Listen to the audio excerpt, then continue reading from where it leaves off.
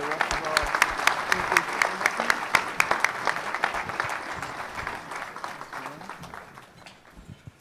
Well, I'm excited to be able to moderate today this conversation on how banks can better serve their communities.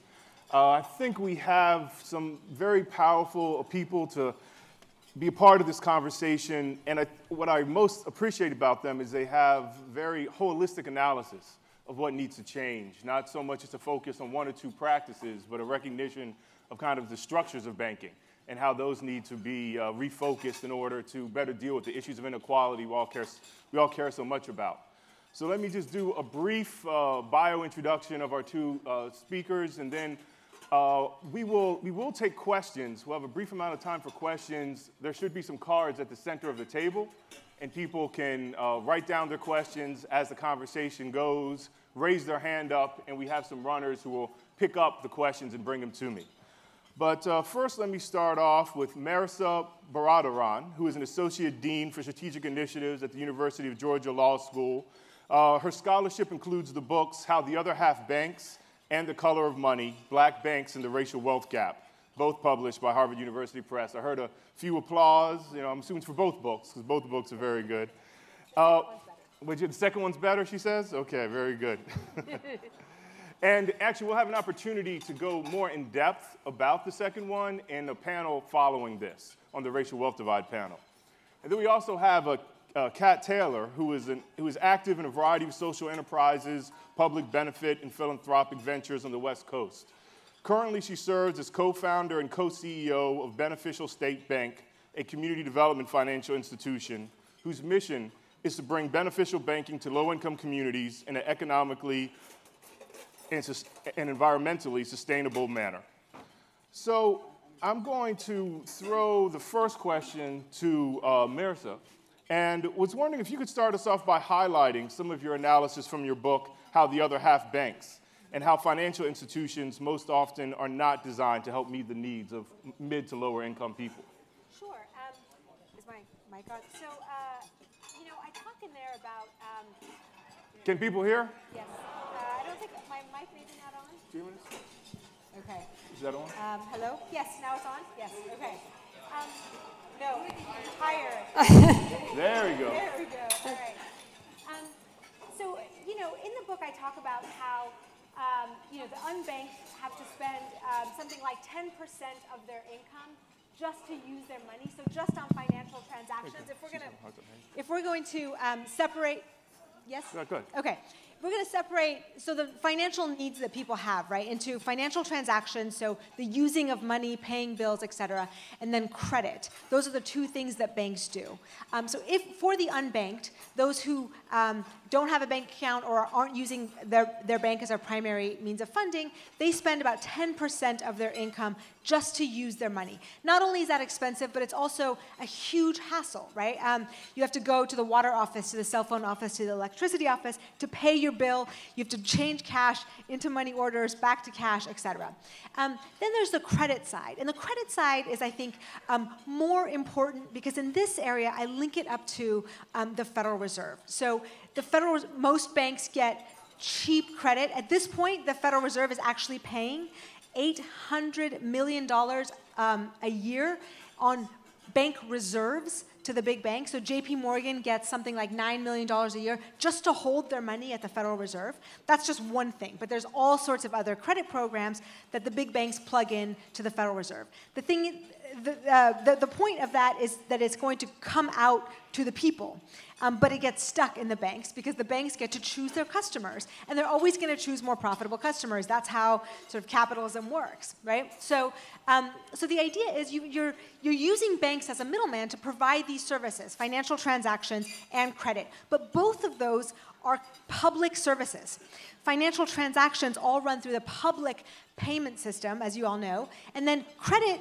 The source of most credit is the Federal Reserve. So why should banks be able to choose their customers and exclude a big portion of the population from that, who then have to go to the market and pay 300% on credit, payday lenders, and check cashing something like 10% for checks cashed. So in the book I propose, this was a while ago and it's gotten some traction, but I propose postal banking. And postal banking is really sort of historically grounded way of getting those basic services to the public. And we did it in America from 1910 to 1966, and I tell that story. It was very efficient, very successful. Abroad, it is a primary means of banking for financial inclusion. So that's the sort of thesis of the first book, and the importance of it is that you have public goods that are not going to the public. Very good, very good. And so, hold it, Mike. And so, Kat, you were telling me, you hear me? We're good? No. Oh, wow, okay. We'll pass the mic then. So, Kat, you were telling me that that the book, How the Other Half Banks, had helped influence the creation of Beneficial State Bank, and was wondering if you could talk about, because I think, this conversation is interesting in that we have the researcher scholar and we have the practitioner, and how have you been able to implement some of the ideas and some of the critiques that you saw, that you read about in Mehrsa's book? Mm-hmm. So is this one working? Yeah. Yay! Okay. I'm going to start with something else. Oh,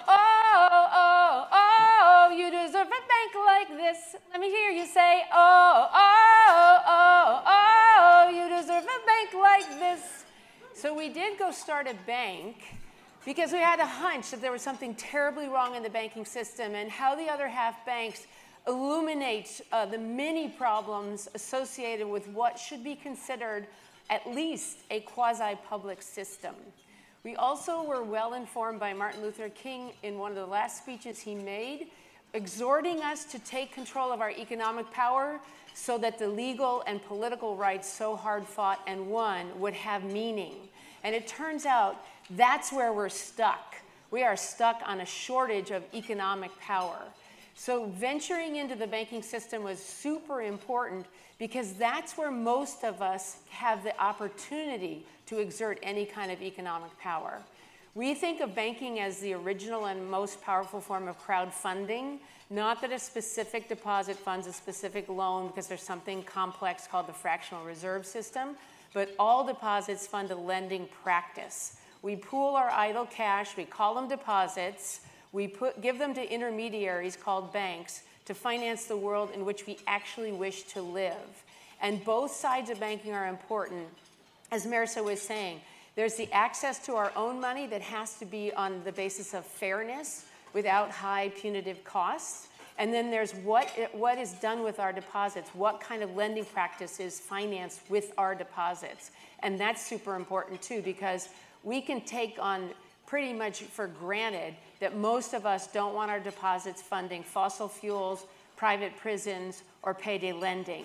But that's what it's been funding. So we started a bank to be an actor in the system who could understand the insights of what it really is like to be in the banking system. And we got our hats handed to us right off the bat, because it turns out it's not good enough to be a good bank in a bad system. The whole thing has to be changed. So our mission now is to change the banking system for good. We did it by establishing a triple bottom line bank called Beneficial State Bank that's now $1 billion in assets, 17 branch offices, 250 people.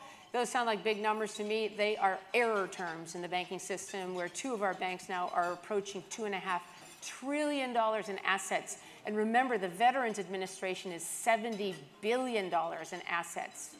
It is impossible to manage something that's that big, and it's not actually serving us the way the banking system was meant to. With all due respect to the good people who work in the large money center banks, they are not lending to Main Street anymore. They are not even lending to business anymore. They are largely hedge funds and private equity firms using depositors' money. So in our bank, we insist that all our money stays in the real economy. We are owned by a nonprofit. 75% of our lending has to be in the new economy that's racially and gender just, fully inclusive, environmentally sustainable. And you can find out anything you want to about our practices, including that we pay 150% of living wage, fully benefited to all of our workers, because that's super important in the banking system right now too. Capital's beating up on labor. It's been doing it for centuries, and it's got to stop. Yeah, thank you very much. And Kat, I've seen a few of your YouTube interviews, and I noticed that you almost always start off singing. So just wondering if maybe you could explain. What the heck? Yeah. What is the reasoning behind that? I think what we're trying to suggest is it's time for new leadership in the banking sector. Those banks who want to be hedge funds, fine. But we should take our $13 trillion of deposits back and give it to civil rights leadership who's willing to run a public system to advantage the public. Before I change the subject, I just want to ask if Mehrsa has anything to add to what was put forward. Yes, I mean, Kat's absolutely right about this.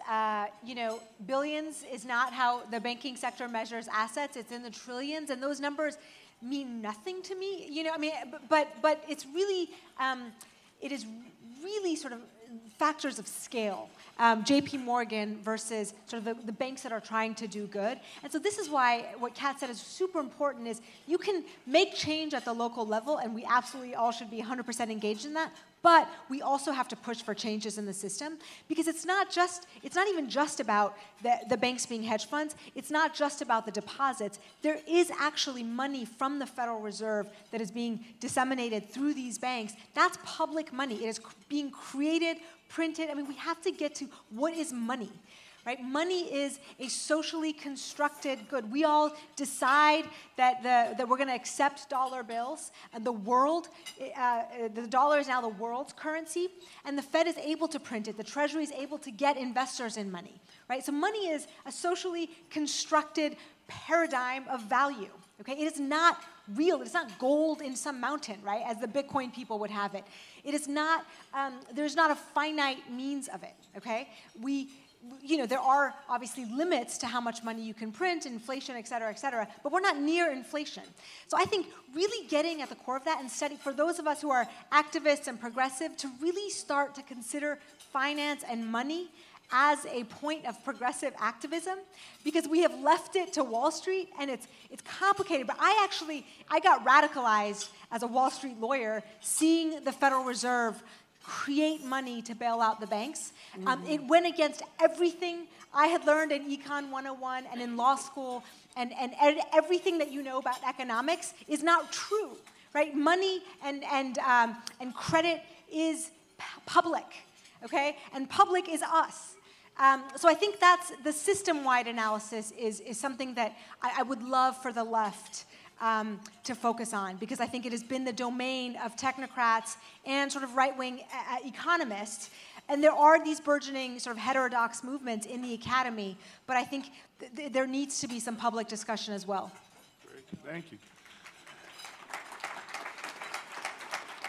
And so I want to touch on your more recent book, The Color of Money, Black Banks and the Racial Wealth Gap.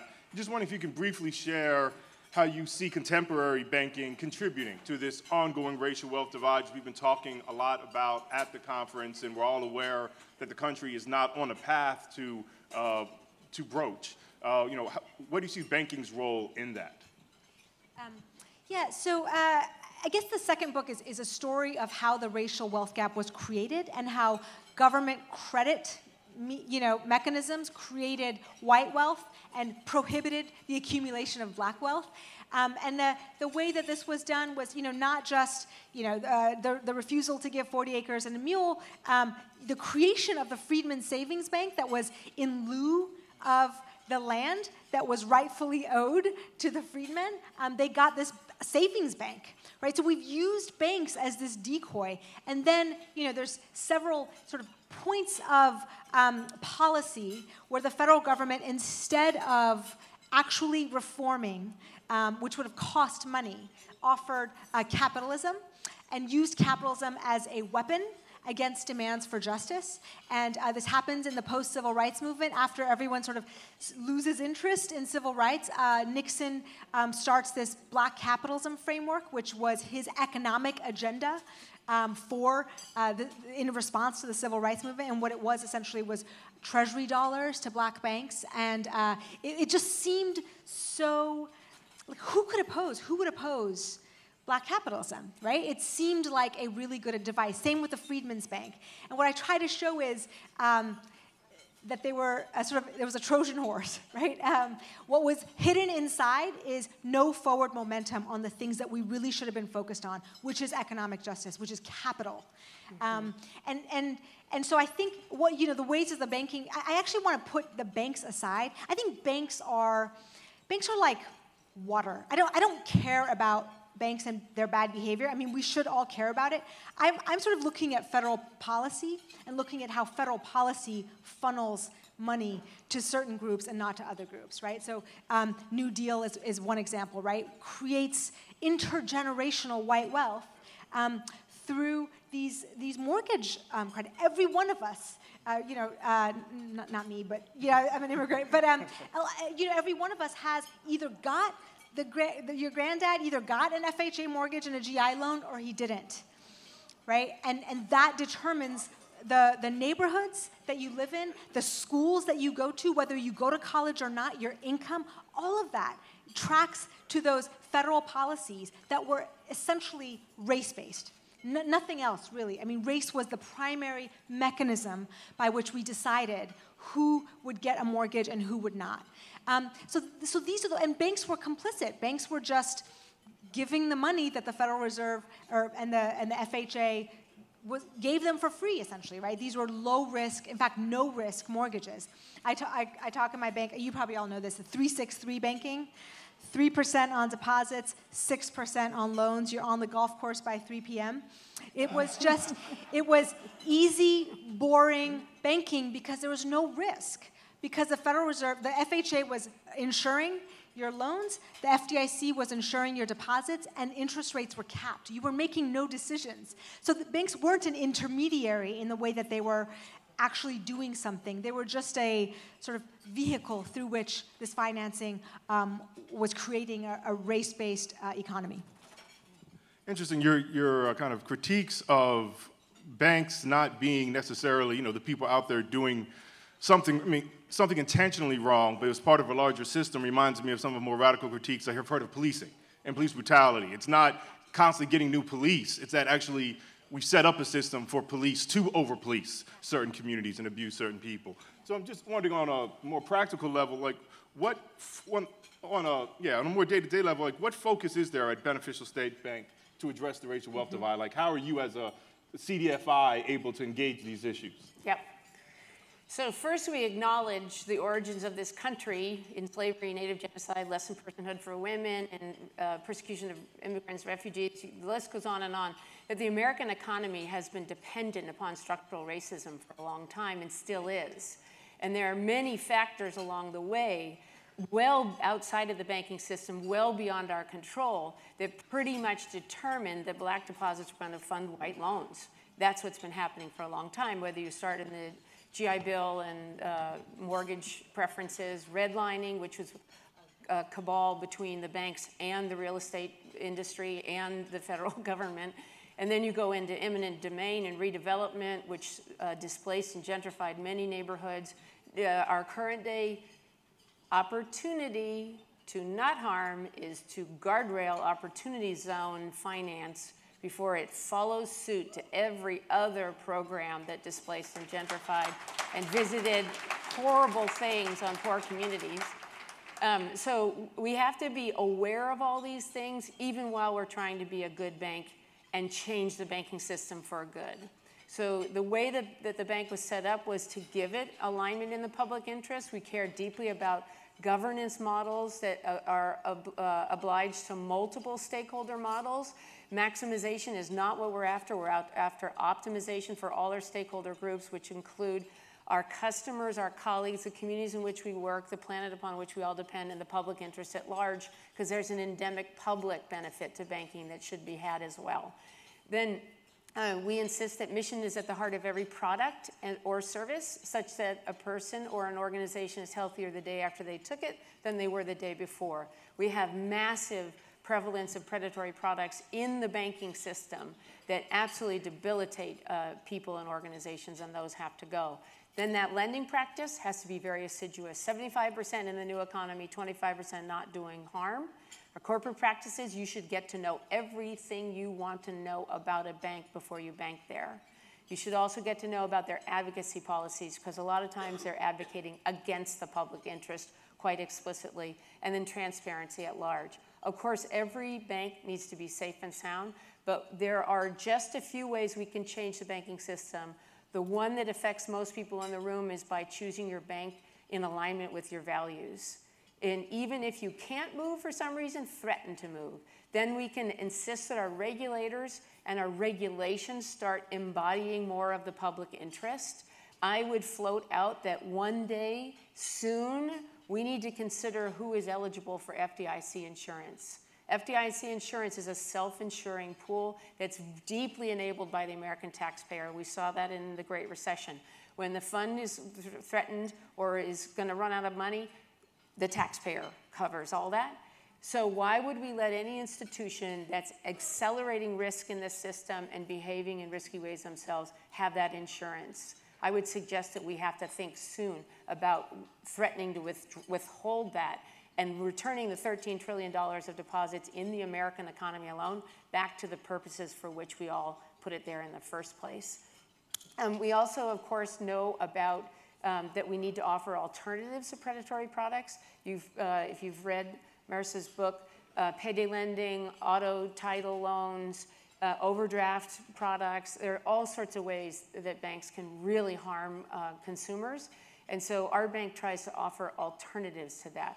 A high road, fair consumer loan and credit card. Auto loans, we do high road auto loans. Auto loans probably rip people off more than any other product.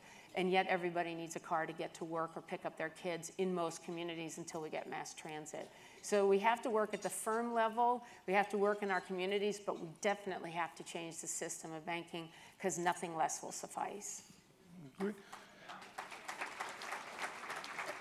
And let me ask, do you find, because with your bank, and again, how many actual banks do you have throughout? So you're in Washington, Washington, California, and Oregon. Oregon. So we grew one bank fast and bought 4 others. We have 17 branch offices. That's still pretty little, but we're a David amidst the Goliaths. We actually have the ability to have a lot more influence. And we think deeply about economic paradigm reform. So for instance, in addition to coalescing with other movements to move your money, which is a consumer mass movement, and working with regulators to see how we could re-regulate. We are very staunch supporters of CRA and beneficial CRA reform. CRA should ask more of our banks, not less.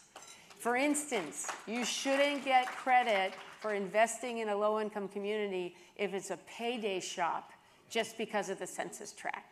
There are many things like that that just have to go. We are a CDFI bank ourselves, and honestly, I think one day all banks should have to be CDFI banks. The hardest thing to meet as a CDFI bank is 60% of your loans by units and dollars have to land in low to moderate income census tracts. Why shouldn't that be every bank? That would solve some of the access to credit problems right away. But one thing I want to suggest that's fantastical, but you are participating in many network effects right now. You know the big ones. Amazon, Facebook, Google, Netflix, et cetera. But banks are a network effect as well. And we should use our people power to demand an equity share in every network in which we participate, not just the ones that steal our data. We are participating. Amazon is nothing without shoppers. Facebook is nothing without sharers. Google is nothing without queries. So if we got a micro share every time we participated in these networks, we would change the governance of them. We would break up these concentrations of power that are changing our political rules, and we would never allow Cambridge Analytica onto a network that we owned.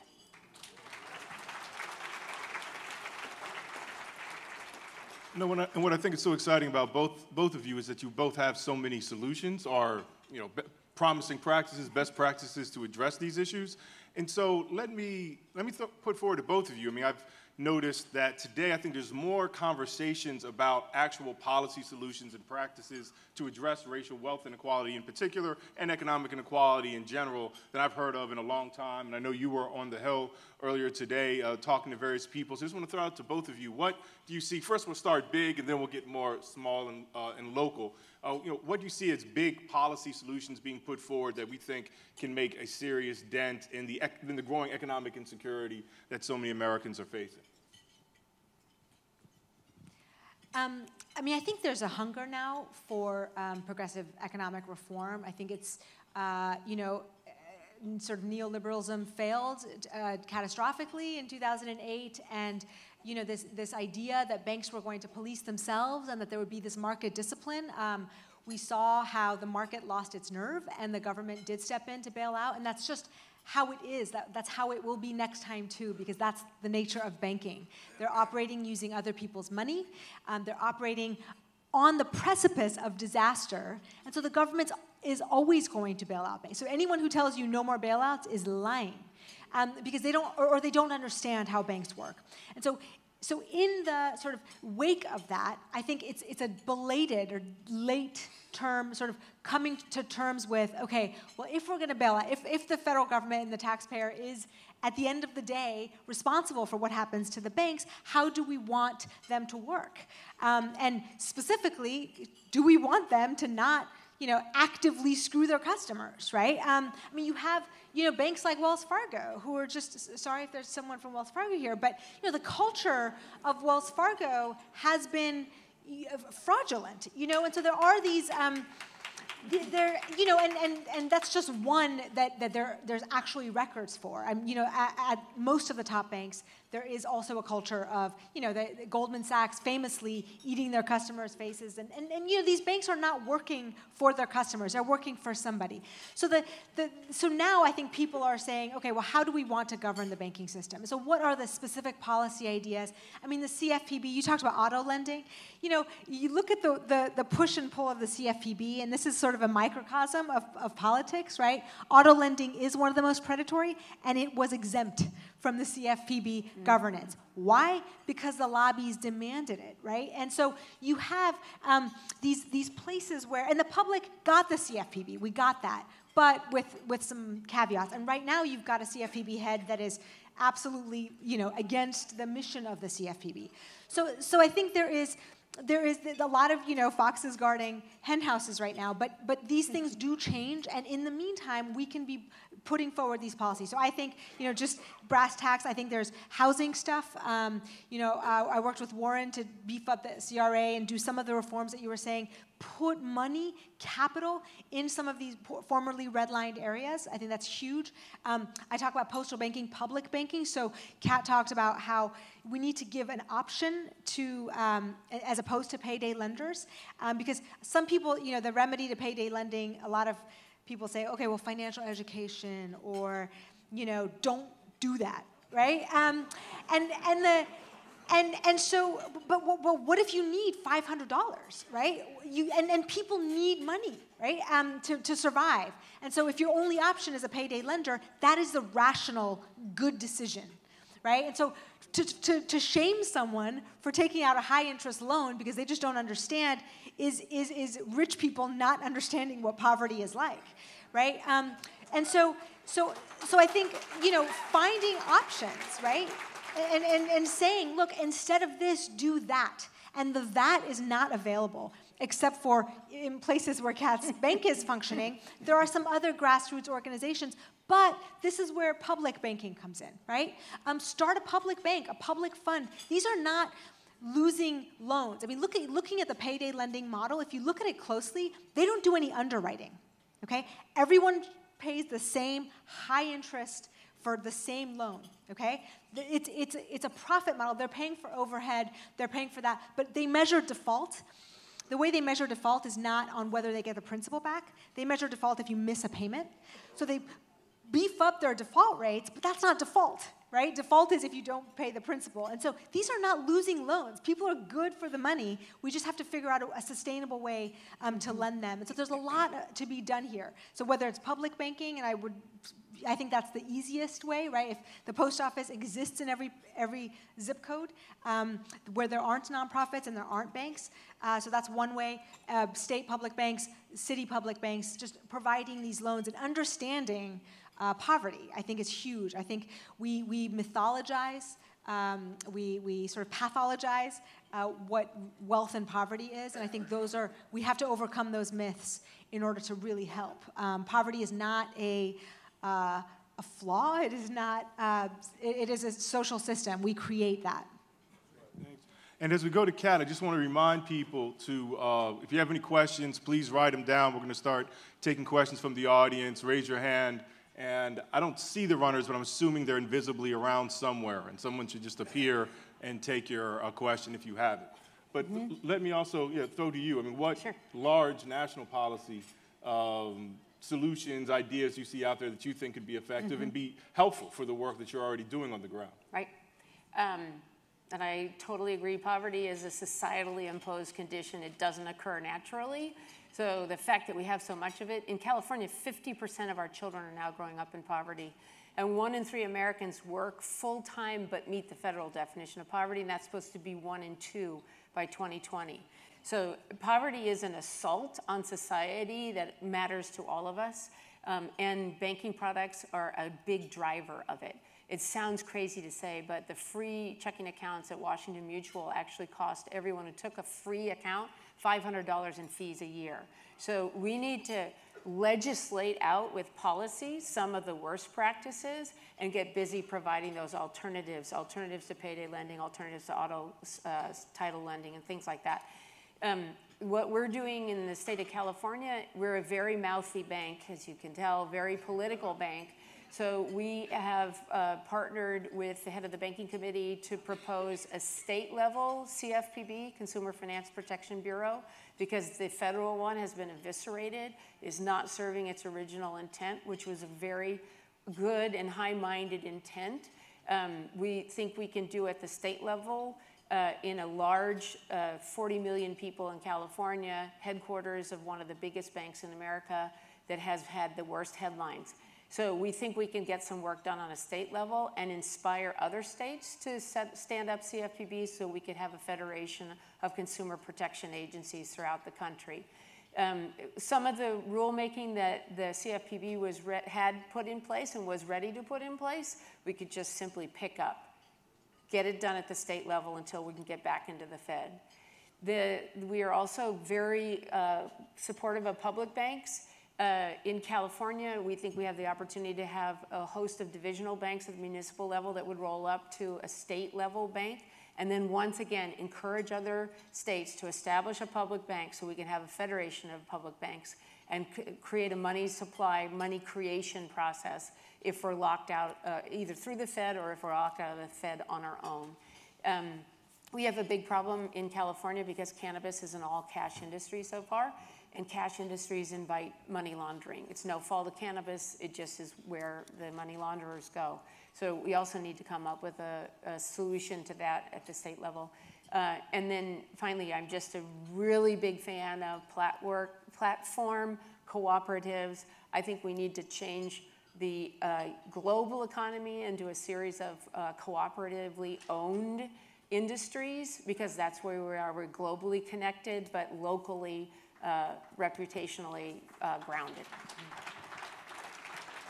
And let me just step back for a second, because I think, again, your analysis, both of your analysis, is that it's not necessarily that banking is leading the wrong, it's that there is a wrong in the economy, and banking is part of that. So I want to ask you for even policy ideas of that are outside of banks in particular, that are needed to address the inequality, because I don't think it's just through reforms in banking that we're going to address the deep economic inequality, the deep wealth inequality that exists in this country.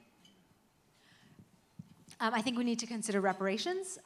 Seriously, capital, and it doesn't have to go back to slavery. We can go back to the FHA if we need to be generationally focused, right? There's many means of doing this. We just need to focus on it. Taxing. I mean, it's simple, right? Nobody should be a billionaire. I mean, there is no reason why a living human needs $1 billion. No reason. I mean, truly, what do you need to buy, right? That $1 million, like $10 million, I don't know. But what do you need $1 billion for, okay? And more. So I think taxing, I think breaking up these large companies, I mean, I think that is huge. We are entering a new era of robber barons. And the fact that they're young and hip and these cool guys who drink Soylent and they're robber barons. They're just as bad as U.S. Steel, right? Mark Zuckerberg is the Rockefeller, right? He controls too much of the economy. Jeff Bezos controls too much of the economy. And the progressives invented ways of dealing with that, right? You break them up, right? You antitrust, right? You tax, you force capital, and again, I mean, capitalism is a hard word, but in order for capitalism to survive, you need competition, right? It is impossible to compete with Google, Facebook, Amazon. I can't remember the other ones, but there's like 4 or 5 of them that there's no competition. Even Amazon, you can be a small vendor, and the second you pass through some profitability limit, Amazon will just cut you out and do it themselves. It's like Walmart, right? So this is not capitalism, right? This is monopoly power. Same with the banks. I mean, JP Morgan, well, look at the 5 banks that own 80% of the assets. Those are monopolies. Those are powerful interests that it's really difficult for small banks to fight. And so this is where the people come in and elect people that are going to break them down. That's the only way at this point. And we are almost past the precipice of being able to fight that, because once you get so powerful, and this was the big thing of the progressives, once you get so powerful, it's impossible to fight, because they're deeply in that sort of politics, and the people can't fight that after a certain point. Can I just add a couple? No, agree with everything. And I would say we need campaign finance reform. I just don't know how else we're going to get corporations out of rulemaking. Citizens United was the last of, I think the 14th Amendment has been used something like 380 times to benefit a corporation and only 14 times to benefit a human being, which is just scandalous. So I don't see any way to get to a lot of these other reforms if we don't get corporations out of the rulemaking process. And I would say that extends to Janice too, that we have to give workers more ability to organize, because these big platform network effects too are also completely undermining the workers' ability to negotiate. Well, let me throw out 2 questions from the audience for Kat, and then we'll go back to Mehrsa. How can banks like Beneficial support local businesses to resist displacement? That's one question. And then the other question was, as a triple bottom line bank, how do you work towards a profitability to satisfy investors and ensure safety and soundness for regulators? So great. The way we work against displacement and gentrification, which has been a hallmark of our lifetime. We were born in 2007, so first we lived through the foreclosure crisis. We waded in and tried to incentivize the biggest banks to do mortgage modifications to stem the slide. Nobody would do that. They feared an asset reclassification, which was ripe for happening, it turned out. But they knew the bubble was there. So nobody would be the first mover, and we just saw massive foreclosures and displacement according to that. So we got very busy in the affordable housing lending markets. We have about $250,000 in multifamily loans, most of which are either deed restricted affordable or practically affordable. We just have to increase the supply of affordable housing, especially in low-income communities. We were big supporters of Prop 10, which sadly did not pass, but we need to restore the ability to enact rent control on a local basis. Rent control is the only prayer we have for mixed income housing, which is actually supposed to be a hallmark of American living. We also have we do small business lending in SBA and outside of that as well. We've just beefed it up. We have to get loan capital to existing businesses. One of the things I'm worried about in the Opportunity Zone finance is that this massive wave of capital is going to come in and just wash out existing affordable housing, create a bunch of luxury housing, and actually give low-cost capital to businesses that compete with our existing small businesses in low-income communities. So we just have to get out there as fast as we can with as much loan capital as we can to shore up the circular economy. But I totally believe what Mehrsa's second book was talking about is you can't ask structural racism and bad economic systems be changed one bank at a time. We're too small to do it. We need the strength of a big balance sheet for capital, for liquidity, and diversification. That's the network effect in banking. When we all move together, we can do it safely. If you ask us to move one at a time, it's really scary and hard for all the reasons that she talks about in her book. Well, and related to that, there was a question. about how black banks can help stem gentrification and displacement. And so I think it relates to that challenge of individual banks changing the system, but let me just give you a second to respond. Yeah, I mean, black banks did not engage in subprime lending. Black banks didn't exploit the populations that they served. You know, so while I think we need large structural changes, and that asking small banks to fix a problem that massive federal policy created is cynical and unfair, small banks and black banks and community-oriented banks at least don't do harm. And they protect and they do as much as they can. So I think, as far as preventing gentrification, the problem with gentrification is you need capital in these spaces, right? You need capital, you need money, right? You can't do it through banking. And this is unfortunately one of the misunderstood things of banking. And maybe I'm gonna make some people mad, but I read the book, and if you disagree, write me, but you can't lend your way into capital. You need capital to make more capital. This is why JP Morgan keeps getting bigger and bigger and bigger, and why community banks cannot compete, right? Unless you have structural reforms, money is going to go toward more money. Capital is going to go toward more capital, okay? It's like the centripetal pull of that system. And so to disrupt that, you need sort of government intervention. You need policies that reverse that tide. You need to either break down these big banks and big companies, or you need to infuse capital into those neighborhoods. So looking at gentrification, right? Once you have, let's say, an opportunity zone and money comes in, that money goes to the investors. It goes to the people who already have money. And once those big developments come in, and like, I saw it happen in Harlem. I grew up near Harlem, and I saw as soon as Starbucks comes in, as soon as Whole Foods goes in, the neighborhood has to go to the Bronx, Yonkers, Queens, right? You can't afford that once it gentrifies. Like looking at Brooklyn, right? So the way to disrupt that is to actually give people an ownership stake. Right? You have to own the land in order to benefit from gentrification. And how can you do that? You can't necessarily do it through bank loans unless, of course, someone is going to reduce the risk of lending. And so I am sanguine. I'm a little bit nervous about putting all of our eggs in, again, I'm going to make people mad. I'm nervous about putting our eggs in CRA, CDFI basket. Definitely, we need to do that stuff, but we also need to look at the roots of these problems and tackle the root and not rely on banks. I don't really trust banks, except for the good ones.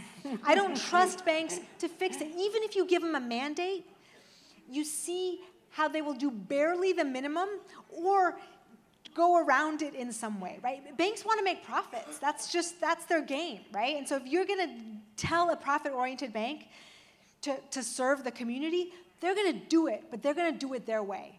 And I just don't trust banks to do it. And so this is why I go with public banking. Someone's got to be accountable to the public. And I would rather it be an elected official that we can vote out as opposed to a CEO.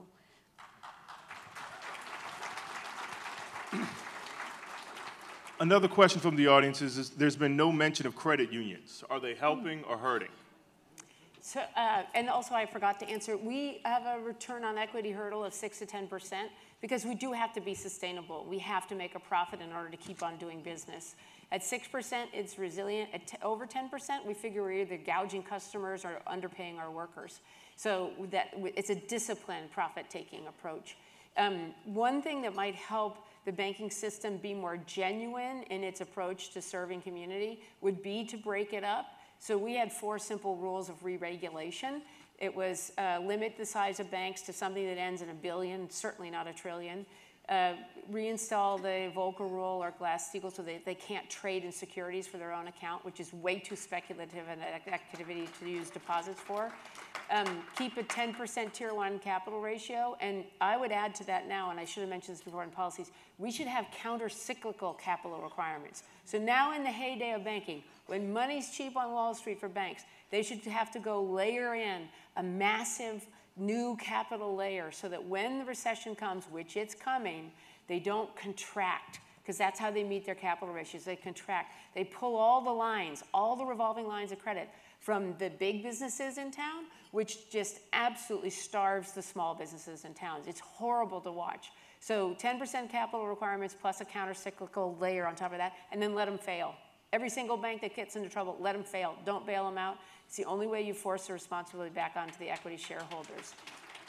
Credit unions, we love. Most banks hate credit unions because they're single taxed. That's fine with us because they have an accountability model. When they're well run, they're accountable to their members who are their stakeholders. They're not a concentration of power if they're truly accountable to their members. And they are actually a cooperative model, which is what I would advocate for. Yes. Since you all invited me, I'm going to say what I'm going to say. So I talk about credit unions. I talk about credit unions in the book. I think credit unions have a way better reputation than they deserve. And part of it is because of their history. Their history is amazing. They're a progressive, populist era response to these big banks. At this point, the data reveals that they are not serving the populations that they're pretending to be serving. They are not paying the taxes. Look, they're better than JP Morgan. Like, if you're looking at the top 5 banks, like, definitely, I mean, I am a credit union customer because I don't have a black bank in the area. I would be a black bank customer if I had one. But so definitely if you want to personally bank at a credit union, if that makes you feel good, but they are not the answer to the things that we're talking about here. One, because they're doing the same type of lending and deposit taking than the big banks are. They are, once we got rid of the common bond in 1989, so credit unions, the idea was that they were like a microcredit lending circle, which I also don't like, so sorry. But the idea here is that you're going to get a group of people disenfranchised from mainstream banking to pool their resources and collectively lift themselves out of poverty. That may have worked in 1910, but right now, when money is all coming from the Federal Reserve that's printing money and paying JP Morgan $8 million a year on their reserves, that is not a model to beat poverty, okay? So credit unions in 1910 had this common bond. So we're going to lower the interest for lending because we all trust each other, because we all work together. There's like 30 of us. In 1989, the credit union lobby, which is powerful, okay? The credit union lobby pushed to get rid of their common bond. So now anyone can join any credit union. So they're basically like a bank. They do have duties to their shareholders and banks don't, so you do get some derivative functions, but I'm not going to stake my sort of, redeeming these institutions on credit unions. So. I'm almost scared to ask this next question. But the question was posed by the audience. So where are the fintechs in this universe of lending challenges, good or bad? It was asked, and so I'm putting it out there. Kat, you want to start? Well, we'll let Mehrsa finish. I know where fintechs are going. Okay. And I don't support poorly run credit unions, I'll say that. But accountable ones, I think, are an option. We have to get banking right. We have to get the banking system right. It's going to kill us otherwise. Fintechs are just one more way of doing banking, and they're not going to overcome the challenges of banking unless we address them head on. They might bring some efficiency. They might bring, we work with fintechs, but honestly, a fintech needs a bank ultimately. They can't scale on hedge fund debt at 15% minimum. So they're going to look like an innovative maverick outsider for a time, and then they're going to look for a bank or to become a bank. SoFi famously said, kill all the banks, and then a year later they were applying to become one. Because of the money creation process. That's what everybody's trying to get in on. So fintech is sort of a very fancy wrapper on it. I do have some hope that responsible financial institutions could use fintech to boost accountability if they use it right, not to get into surveillance and bad credit reporting and a bunch of other stuff. But it's a bit of a distraction from the main thing, which is banking is quasi-public. We do it together. We ought to do it in favor of public interests. And before we go to Mehrsa, I also want to put forward kind of a final question. I'm sorry I couldn't get to all the questions that were sent up, But one final question is that I'd like both of you to address is, how can people in this room who are connected to community advocacy groups, local institutions, how can they help advance the changes that we're saying, the massive changes that we're saying need to occur? What are best practices, ideas for them? Going along with your critique, but let's also hear about the fintech. Oh, yeah, I'd love to talk about fintech. So going back to those two elements of credit versus sort of financial transaction, both of those are public and both of those are bank monopolies, okay? So if a fintech company is going to give credit, they're going to charge market rate. So looking at these peer-to-peer lending, and that's the only, fintech is massive, but if you're looking at, peer-to-peer lending, they're just charging market rate, so they're not actually fixing anything. If you're looking at the financial transaction line, this is exactly where Kat is saying. They're actually not just needing to become banks, they are currently using banks to get access to that payment system. So every one of them, Square, PayPal, SoFi, they use a loophole called an ILC in Utah. There's 2 banks that are doing it. They're paying these banks to get access to this payment system. So they're not banks. They pretend like they're going to get rid of banks, and sometimes even their CEOs talk as if they're not using a bank, but if you dig down, they are actually accessing this payment system. The problem with fintech is fine, right? But you can't sort of throw a rock in Silicon Valley without someone saying like, oh, the problem, the reason, the solution to the unbanked is like Mehrsa, like in, like mobile banking. Treasury, the Senate, it is so deeply ingrained there that fintech is somehow going to fix the problem of the unbanked. It's not.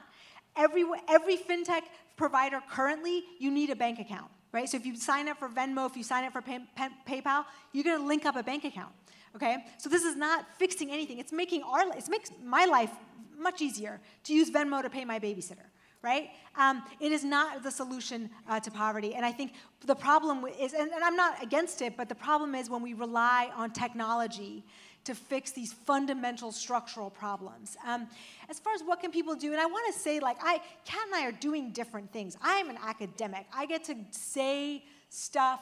I don't have to do anything. I don't have to do anything, I'm actually not doing anything. I'm just writing stuff. So I think, I can say oh, we don't need credit unions, and that's my role, but I think it's different for someone who's actually doing stuff to say credit unions are better than banks. And so I think, just to sort of play down my role here, it's one thing for me to say oh, we need structural change, but for people on the ground to actually, to go to your last question, what do we do?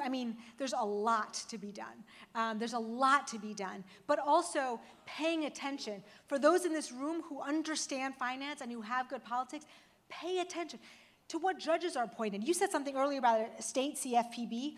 One of the things that could kill that is preemption. So the OCC comes in and says, you know what? And this happened on the run-up to the financial crisis. Michigan, Georgia, North Carolina tried to protect their citizens, and some federal judge said, you know what? The OCC preempts, and therefore your regs are no longer valid. So paying attention to who the judges are appointed and what their views are on those minor details that end up having huge impact nationwide. Thank you. Yeah, have the last word.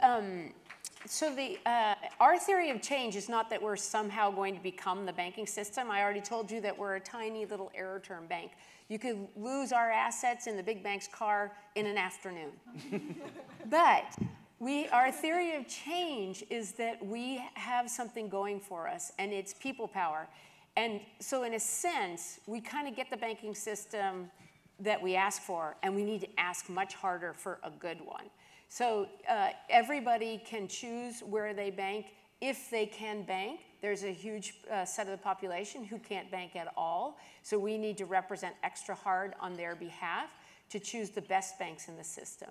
Our theory is that if banks act more in the public interest over time, they will win deposit, equity, and human capital. You start to see that in Dakota Access Pipeline protests in the first 4 weeks. $100 million fled the banks who had financed that pipeline, as appropriate, because they didn't want complicity with something that was derogating native rights, screwing up a precious resource called water, and accelerating climate change. If we all took the care to only have our deposits associated with financial institutions that were executing on our values, the system would have to straighten up pretty darn quick. If we take that to equity capital as well, don't invest in a bank. Okay, a lot of us can't invest in banks anyway. But we have large national foundations that are invested in banks, and nobody's calling them to account on that. They should not be in banks that are undermining their programmatic goals. And then the last thing is human talent. I'm actually a positive believer in the next gens, that they really do want an integrated life. They see from my generation, the boomers, that you cannot clean up on Saturdays and in retirement what you screwed up from Monday to Friday. Not ever gonna wag that dog. So we need to make sure that all these young, bright people, even if they go into the fintech door, they know that they won't lift a finger for a bank that's not observing the public interest and getting this world turned around to where we need it to be. Let's give another big round of applause for our speakers.